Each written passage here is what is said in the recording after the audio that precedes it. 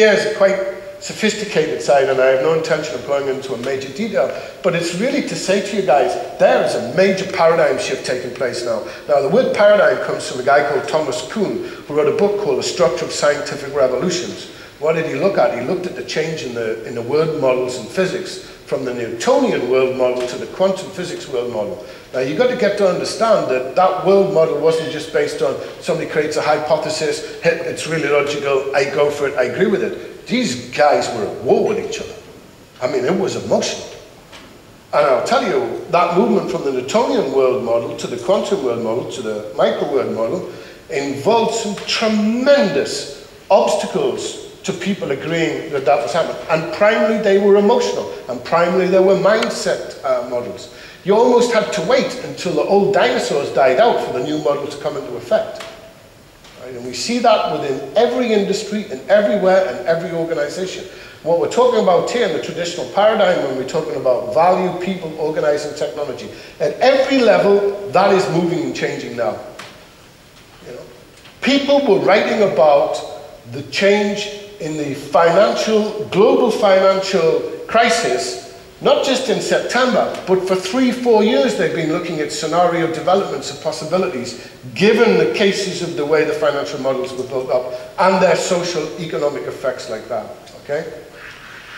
One of the sort of key takeaways here is to realize that as we move away from products and objects to, I don't know whether you guys can actually see that on there, but to products that are about meaning, risk-taking, services, they're future-based in their concept story.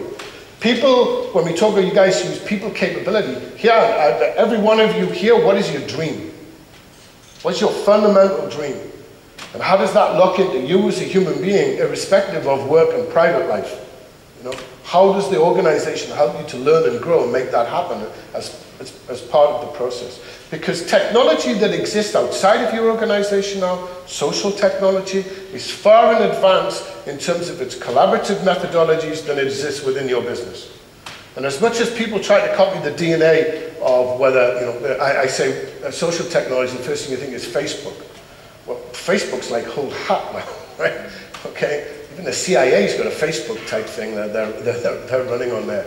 I'm talking about the fact that what people think is if you copy the technology and you put it in the organization, you get the same step change.